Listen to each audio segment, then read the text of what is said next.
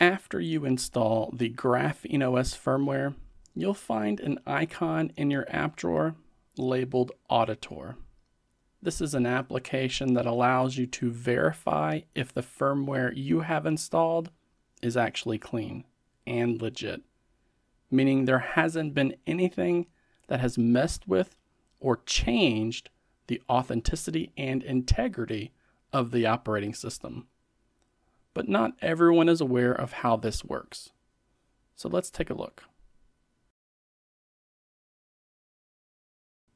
To verify your GrapheneOS install using the local method, we're going to need two different smartphones.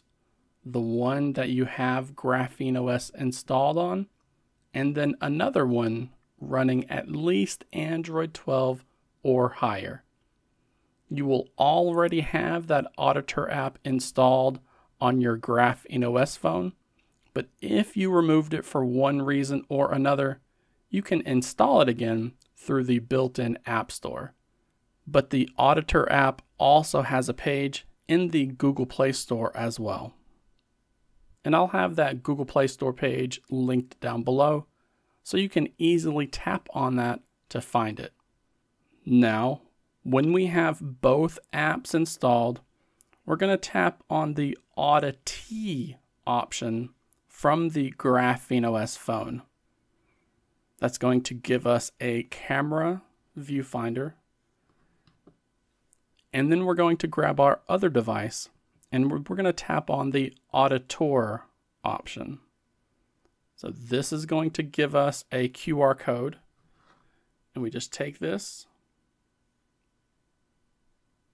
and scan that QR code from our GrapheneOS device. With that done, we tap the QR code over here, and this changes to a camera viewfinder. And we do the same on this phone. Give it a couple of seconds, and you'll see this change to a screen like this.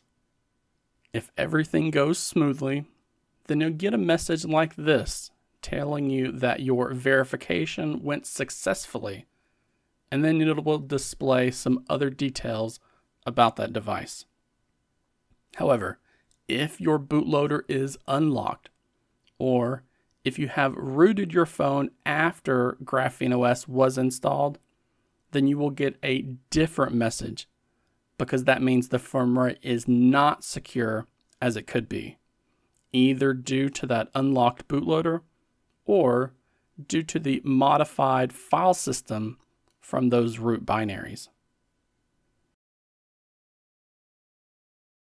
But as long as you avoid installing a root mod and you relock the bootloader after it has been installed, then you will get a response like I just showed you.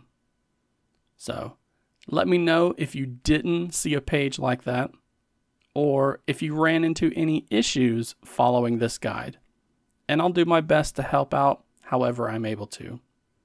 Just please do not forget to give this video a like, click on that new hype button that's displayed below this video, and subscribe to the channel too for more Android tips like this.